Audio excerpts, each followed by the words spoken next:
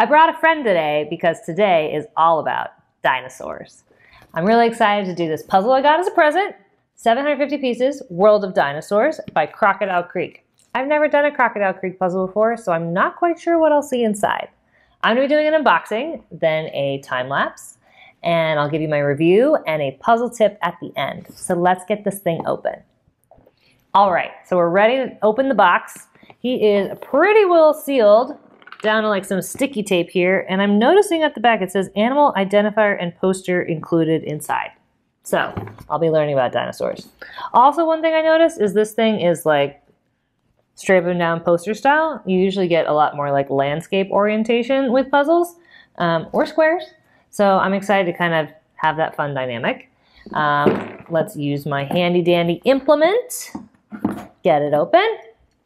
So far, so good. Can't open it upside down, so let's do the shuffle. Awesome. All right, right off the bat, a rather good sized poster.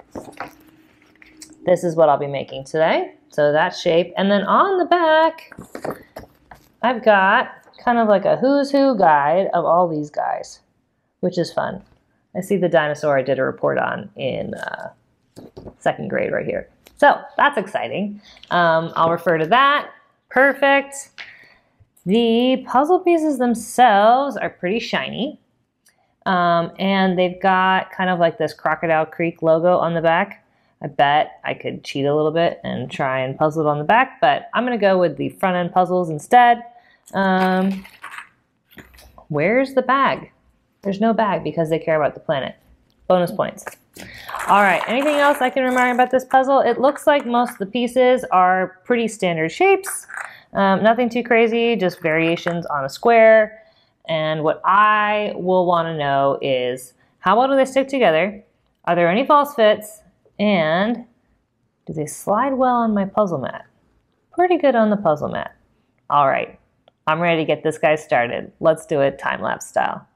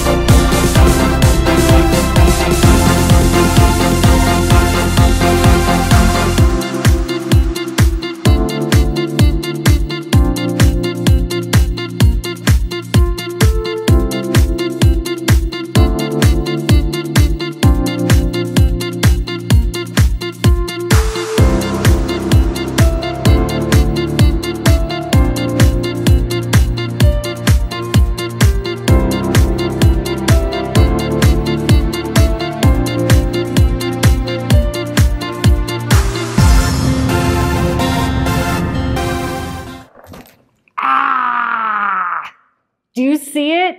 I am missing 2 pieces. I've been doing this puzzle for over a week. This guy was a lot harder than he looked. And here I am putting the last things in, and I'm short 2. Please tell me about your puzzle piece horror stories in the comments so I can feel better. I'm pretty bummed. I'm missing this guy right here and this guy right here. I swear I've looked under the puzzle mat, under the puzzle itself, in the box, on the floor, under the poster. It's not here. They're not here. So, fun.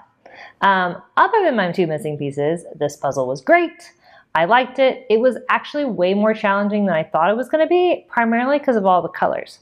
Like, it would have been a little too easy if you had like a green dinosaur and a blue dinosaur. But since all the dinosaurs kind of have like mixed things, there were a few that had like the same kind of color patterns, so you couldn't kind of like shift them to the side together. So I liked that. Really bummed about those pieces though. So, tip of the puzzle. The thing that helped me on this one was like taking all the pieces that had nothing special in them, like no dinos, just like this white background stuff, and sticking them to the side. It's always better if you can like narrow down the puzzle pieces you're actually actively looking at. So I like specifically at some point in the beginning, like went around looking for all the pieces that were mostly white and shoved them in a corner and then brought them over. So it's my tip of the puzzle. Hope you enjoyed this one. This one was awesome, but I have no idea what happened to the pieces. Let me know if you figured it out. All right, I'll see you guys in my next puzzle. Hopefully this one is 100% complete. See you there.